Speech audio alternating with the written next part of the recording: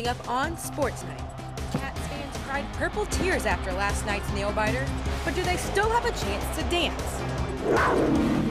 The Lax Gals got out of a logjam in overtime on the road. We check in with them before their home opener. And what's the difference between racquetball and squash? Find out when we go clubbing with Harry Swartout on Sports Night right now.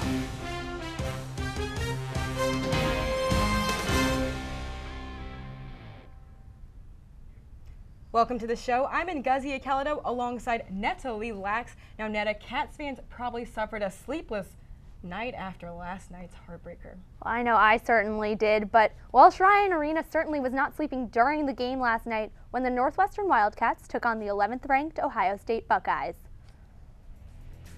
It was senior night at Welsh Ryan, and of course, John Cherna, the senior who became Northwestern's all-time leading scorer, was honored as well.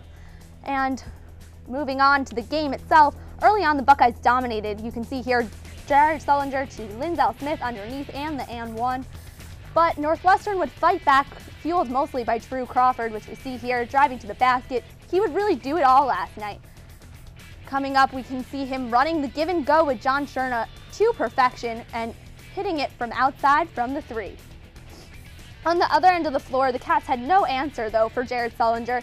He just did it all. The sophomore had 22 points, 3 assists, 18 rebounds, and 2 blocks on the night, and just really fueled the Buckeyes to take over Northwestern's game. You can see him here with the assist, getting it down low, and just doing it all for that team.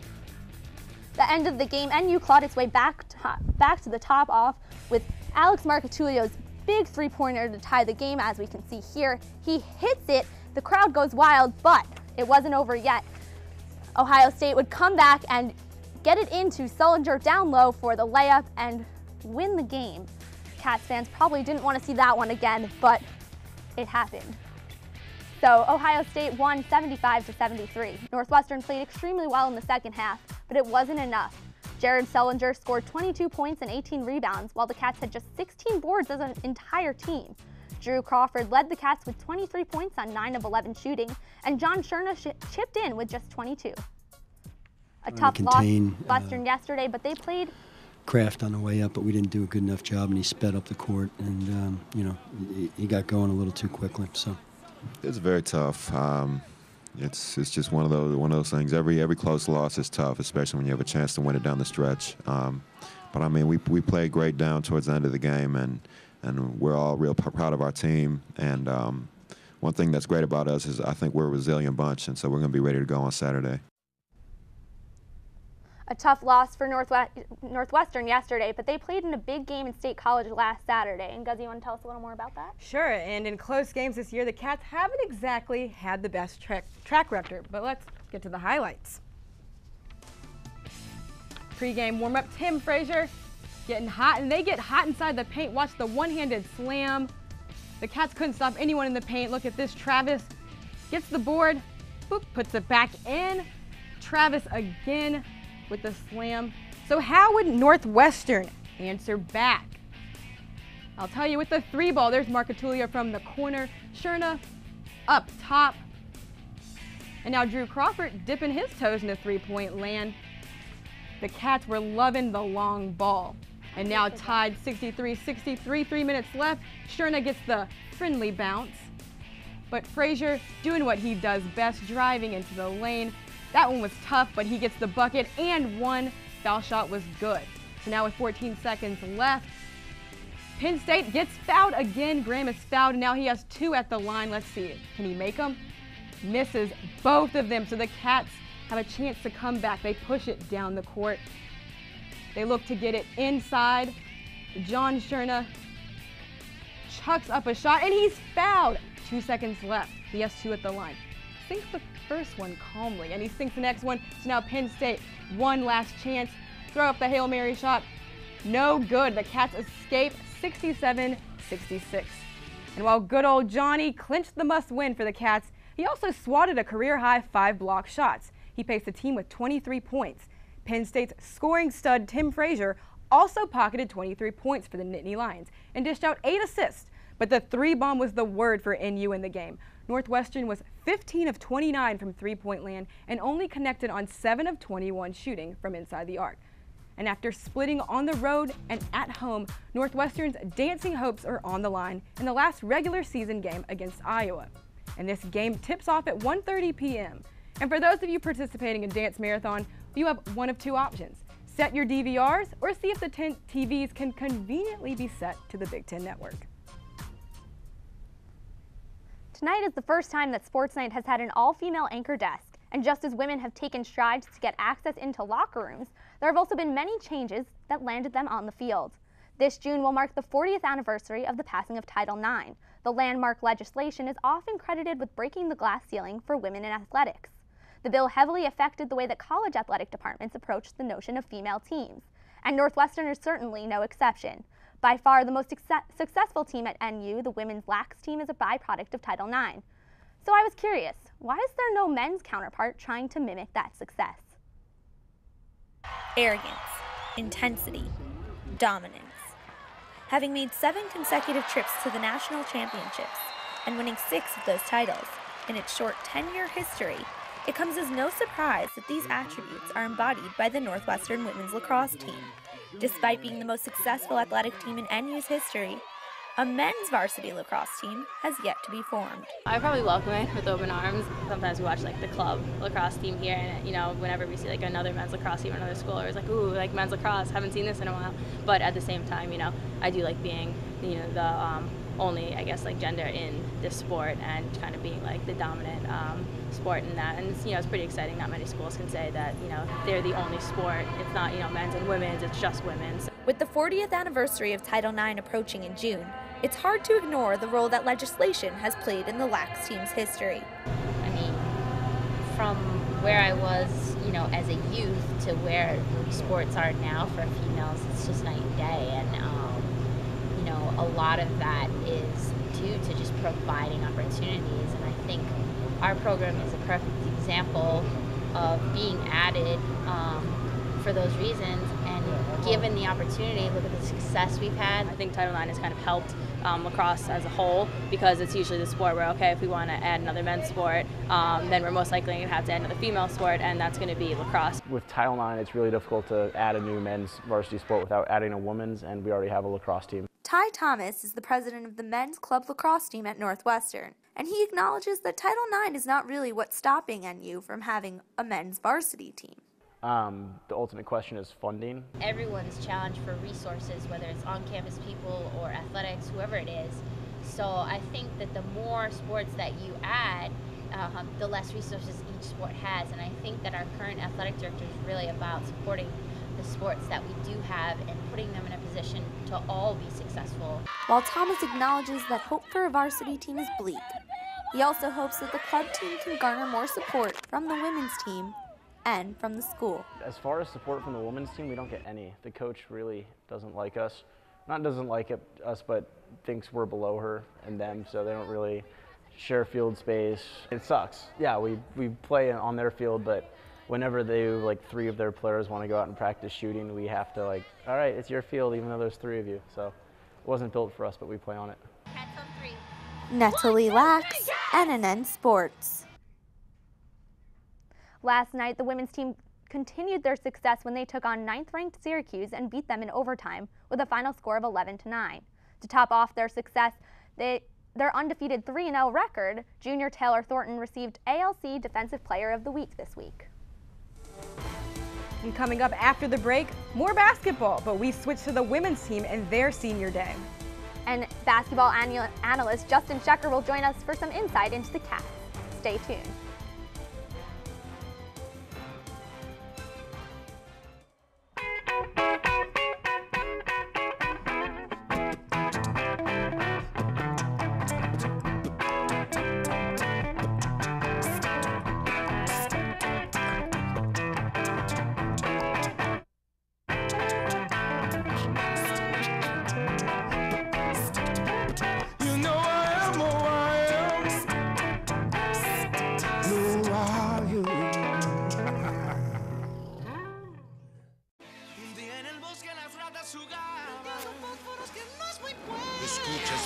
antes de tratar. Solo tú. No juegues con fósforos, no juegues con fuego. Fuego. No hay nada pero tu pobre conejo asustado a un pobre ratón sin casa en que vivir. Si un hermoso bosque es lo que deseas, no juegues con fósforos, no juegues con fuego. Solo tú puedes prevenir los fuegos en áreas naturales. ¡Fuego! I'm a single mother of 2 kids. I work a lot. I come home tired. We do miss a lot. He dropped out for a whole month. Sometimes I would talk to him and he wouldn't even turn around and look at me. I would just get frustrated because in any way that I talk to him, it just doesn't go through his head. I didn't give up because there's always hope that they'll snap out of it. Give your teen the boost they need to graduate. Call 1-877-4A-KID or join us at boostup.org for tips and advice. Hi guys, this is Erin Andrews from ESPN and you're watching Sports Night on NNN. Go Wildcats! Welcome back. We're now joined by our senior basketball analyst, Justin Schecker. Justin, with an essential play-in game Saturday versus Iowa in the Big Ten tournament next week, what were your concerns after last night's loss? Well, Northwestern lost the game last night to Ohio State on the glass. Jared Sellinger had 18 rebounds. That was the same amount that Northwestern had as a team with a negative 26 margin on the glass. We'll take a look at some of the video last night. They got it done both ends. On the offensive end and the defensive end, Northwestern just could not rebound at all. So moving forward, Northwestern's going to have to do a much better job on the glass. Luckily for them, their next opponent Iowa, doesn't have a similar interior presence as Jared Sellinger and Deshaun Thomas. But heading into the tournament next week, seeing some of these bigger teams again, really rebounding, you cannot win in any game in college basketball. You're going to have a negative 26 margin on the glass. So what are going to be the keys to getting the win against Iowa? Well, if you remember last time Northwestern took on Iowa, they won that game in Evanston 83-64. Since then, Iowa's playing much better basketball, including picking up some big wins against top 20 teams, Wisconsin and Indiana. But the key to that win back in Evanston was a transition game. With the smaller lineup and John Scherner playing the 5 spot, Northwestern really pushed the ball well in transition, got some easy lay-ins. Also, they spread the ball around. That game had 5 players in double digits. A big concern last night was only 2 guys really stepped up with John Scherner and Drew Crawford. The team needs more balance and push the ball in transition Saturday at Iowa, and I think they can get the win there. So give me a prediction for Saturday and whether or not the Cats make the tourney. Well, I think Northwestern, going off those points, if they can spread the ball around, play well in transition, I think they can pick up the win at Iowa. Again, Iowa's playing hot as of late. Matt Gaines, the senior, has been on fire, so the defense will have to take a look. But really, when you look at this team with John Scherner and Drew Crawford, 2 players that really would get much more attention nationally if Northwestern didn't have this monkey on its back, they never made the tournament. For Scherner, it's his last go-around. For Crawford, the junior played fantastic last night against Ohio State minus a few missed free throws. But for these 2 stars, really to come out, play well Saturday, get at least 1 win next week in the Big Ten tournament against a team like Minnesota, Illinois, I think led by these 2 stars, Northwestern can go dancing. So let's punch our tickets. I'm going to say it here on my last sports night as a basketball analyst, Northwestern will go dancing in 2012. All right, bold predictions, but I like them. Thanks a lot, Justin. Here at Sports Night, we really like basketball, so we're going to keep on talking hoops. Last week, junior standout Drew Crawford was recognized for his stellar accomplishments off of the hardwood. Crawford was named to the Capital One Academic All-America second team. He is the 8th NU men's basketball player to earn the distinction and the first since 1994, when Kevin Rankin was also named to the second team. Crawford is one of 3 current NU athletes to be named an Academic All-American for the 2011-2012 academic year. Football players Patrick Ward and Jacob Schmidt were also named to the first and second team, respectively. The women's basketball team had been sliding of late and were in danger of finishing the season below 500, but they had a chance to win in their final game of the season against Michigan State at Welsh Ryan. Yeah, the Cats honored 3 of their seniors, Allie Mackey, Brittany Orban, and Taylor Jones, as they all played their final game in Evanston in need of a victory to keep hopes of postseason play alive. But it wasn't meant to be the Cats. The Cats got outscored by 15 in the second half en route to a 76-57 loss. Junior Danielle Diamant continued her good play of late with 16 points, but the Cats couldn't hold off the Spartans.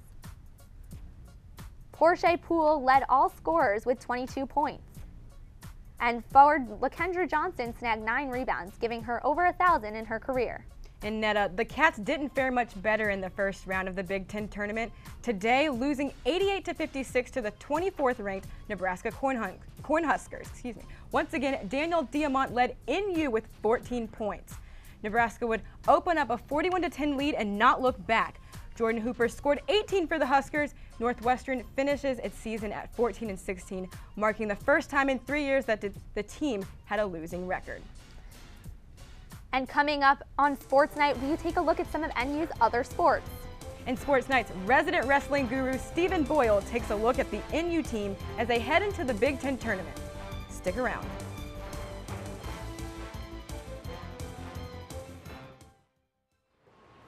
Go you Northwestern. Go Northwestern, break right through that. With our colors flying, we will cheer you all to go. Go you Northwestern, fight for the sweet victory, for the fame of our fair name, and go Northwestern, win that game. Go Cats! So, April. Yeah? You know your charger's still using energy when it's plugged into the wall, right? Yeah, but that's not my charger. I don't even have a cell phone.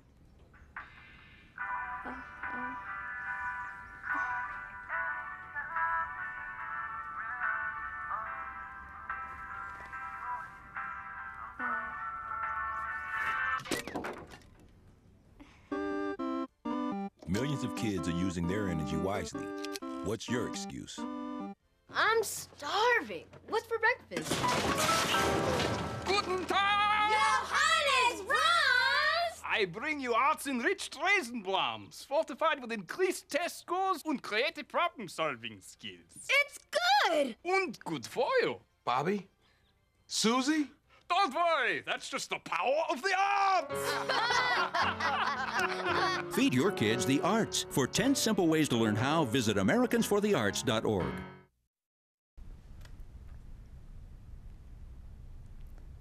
Welcome back, Cats fans. There's been a lot of talk surrounding the NU basketball team and the Big Ten tournament. That's coming up next week, but they aren't the only team looking to win big at the conference tournament. That's right, Netta. The 18th ranked Wildcat wrestling team went out to Purdue earlier today to prepare for their own Big Ten tourney. Sports Night's Stephen Boyle is traveling with the team, and he takes a look at the Cats' postseason outlook. This is what the whole season comes down to. This is what you trained every day for. This tournament right here in the NCAAs. Redshirt freshman Lee Munster is in one of the toughest weight classes in the conference. 10 wrestlers from the Big Ten will earn automatic berths to NCAAs. Munster will likely be the 9th seed, but he isn't content with just placing at the tournament. Anyone, any day can win. I don't want to just qualify. I want to, step up and prepare myself for NCAAs and, have a good tournament. Munster isn't all talk. He took the same mindset into the Midlands tournament this year and was the lowest seed to win it all. Coach Drew Pariano thinks all the wrestlers are again peaking at the right time. We're gonna surprise people at every weight. Jason's the 1 seed, so I guess I would say no there. You want to go out and take care of business, but at every other weight, we want to put a loss on somebody we didn't put a loss on earlier in the year. Some NU wrestlers will need big upsets to continue their seasons. Senior John Schoen was one of the top 33 wrestlers in the first 2 coaches' polls, but after falling out of the rankings, he needs a strong Big Ten performance. I would have liked to have gotten a seed or something, or been in the coaches' poll instead of falling out right at the end. Would have been nice, but it really doesn't matter because I plan on going to Big Tens and I plan on wrestling how I know how to and placing and making it. Ultimately, every NU grappler's goal is the same: qualify for the NCAA championships and be one of 33 athletes competing for a national title. I've gone to every NCAA tournament just about since I was in 7th, 8th grade. So I know what the tournament's like, and just gotta make sure I get there and make sure I'm ready to wrestle. The only unseeded NU wrestler with a chance for an at-large NCAA tournament bid is 165-pounder Pierce Harger. The redshirt freshman is currently ranked 28th in the coaches poll. Stephen Boyle, NNN Sports. And now, brace yourself, Cats fans, because we're now joined by the one and only Stephen Boyle, who is in West Lafayette with the Wildcat wrestling team at the Big Ten tournament. Stephen, Drew Pariano said that the Cats will surprise the Big Ten in every weight class, but which wrestlers do you think Cats fans should watch closely this weekend? Well, Netta, there's a couple of wrestlers that I think Cats fans should look out for. One of them is 174-pounder Lee Munster, who you heard from in the package that you guys just saw. He's only a number 9 seed, and 10 of the wrestlers in his weight class will qualify for the tournament. But he beat the number 3 seed Ethan Lofthouse at Midlands, and I think he could surprise some people here. But the guy I'm really excited about is 285-pounder Mike McMullen. The heavyweight's a 5 seed, but every time I've talked to Drew Pariano, he said that this guy's so much better than the number that's by his name. He wrestled the 2 seed Cameron Wade from PSU really tough earlier this year. He can hang with anybody in the conference, and I think Cats fans will be excited to see how he wrestles here, and he's only a redshirt freshman, so keep an eye out on this kid for a couple years to come. There are a couple of NU wrestlers that are not expected to qualify for NCAAs. Do you think any of them will surprise us, Steven? I'd like to say yes. I think the one guy that has a chance to is senior John Schoen at 197 pounds. He's got a really tough road ahead. He's not seeded, and he dropped out of the Coaches Bowl, so he essentially has to place in the top 8, and he's going to have to beat at least 2 guys that he's lost to earlier this season if he wants to qualify. I think his experience will help him out. If any Wildcat that's not supposed to qualify is going to, it's going to be John Schoen. But again, a tough road ahead for the senior. Okay, thank you, Steven. And to continue to follow Northwestern's wrestling team, you can check out Steven's video updates on nusports.com. The women's tennis team has seen a season of ups and downs thus far. Despite losing to 16th-ranked Georgia Tech last Friday, the Cats have managed to claw back into 9th place in the ITA team rankings. They faced a wealth of top 10 teams during the month of February, allowing them to make the jump from number 12 to number 9. Junior Kate Turvey also took a big leap in the rankings as she moved up from being ranked number 26 nationally to number 11. And Brittany Wowchek got some wow when she moved into the top 50, being pushed up to number 45 in the nation from her previous spot at 86. NU next plays tomorrow against the 15th-ranked Texas Longhorns in Austin. The 57th-ranked men's tennis team entered its Wednesday match against Louisville with a 7-3 record. The Cats went into Kentucky coming off a 7-0 loss to North Carolina State. And unfortunately, NU didn't leave the Bluegrass State on happy terms, and the Cats were swept in all 3 of their doubles matches, but had a few bright spots in singles play. In their top spot, junior Spencer Wolf pulled a tough advantage in his match 7-6, 7-5. And holding down the third line, sophomore Raleigh Smith breezed by Louisville's Albert Wagner 6-3, 6-1. The Northwestern softball team also had a tough week. The team lost 3 of 5 games in the Cathedral City Classic this past week, but they did come away with a 7-1 victory against the 11th-ranked Missouri Tigers. To go along with their big win, the Cats received some good news when Olivia Duar was named Big Ten Freshman of the Week after her stellar performance during the Classic. The team is now looking ahead to the DeMarney Invitational in Fullerton, California, which begins tomorrow. And coming up, we've got that favorite time of the week, Plays of the Week. And our own Harry Swartout continues his series on club sports with a look at the NU squash team.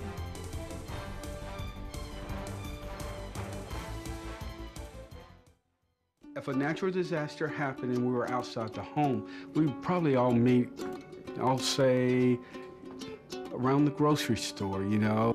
We would all meet at a bus stop. That is our meeting place. Well, we would probably just meet out in front of the house. We'd probably meet at our neighbor's house. If you have no plan, then you can just plan what to do as it happens.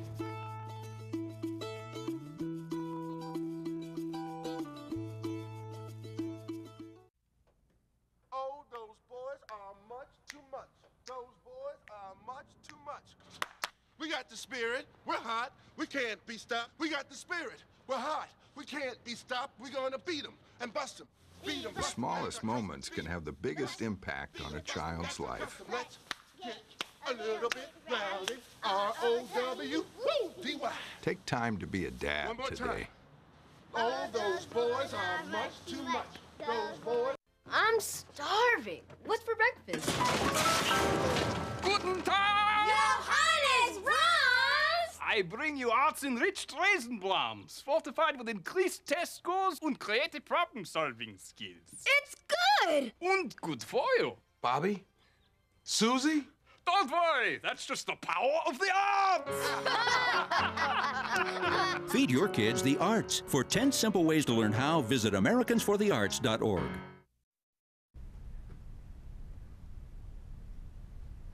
Squash. No, I'm not talking about the vegetable. I'm talking about the sport that people play in your grandparents' country club in Boca. And Guzzy, can you help me out here a little bit? I mean, I'm just as clueless, but that's why we have Harry. So Harry, help us out. Northwestern Club Squash is not your grandparents' squash. It's fast, physical, and fun. Dedication is the name of the game for these players. We've imported a German international squash pro to coach the team. On this week's Harry Swartout Goes Clubbing, I took a look inside the racket bag to find out what drives the squash club. With a racket bag, don't assume they play tennis. I've had so many people come up to me seeing me carrying this bag and say, "Oh, do you play tennis?" And I'm like, "No, it says squash." And they're like, "What's the difference?" Big mistake. For those dedicated to squash, there's a huge difference between squash, tennis, badminton, and even racquetball. Squash is to racquetball as chess is to checkers, because it really is. I mean, you can't compare squash and racquetball. Think of squash as racquetball on hard mode. For one, the ball doesn't bounce. If you drop it from here, it'll probably bounce one close to ground and die. No bouncing means two things. The first is running. You need to be able to run around for at least about an hour, because all the time you're going to be swinging the racket, constantly moving from left to right, forward and back. The second is swinging hard. You can release all your frustration out on this game, especially like hitting the ball as hard as you can against the wall, take off all your tension, and I mean, if it doesn't kill you, it makes you stronger. With all that pent-up aggression, someone's bound to get hurt, right? I've got the ball hit on my ass so many times, and the next day you have a bruise in the morning. Sometimes you can't sit, but I mean, life goes on. It's fine. It doesn't really hurt that much. The pain is worth it. NU Squash Club is pretty good. Recently, we went to nationals. They were against roughly about 60, 70 of teams all across from the US. And we did great. We placed 5th. Place 5th out of that many teams? They must have some serious skill. Luckily, you only need 3 things to play squash. Motivation, dedication, and just the love of the game. I think those are the few elements that you just need. I'm dedicated and motivated, at least to make sure I don't look silly on TV.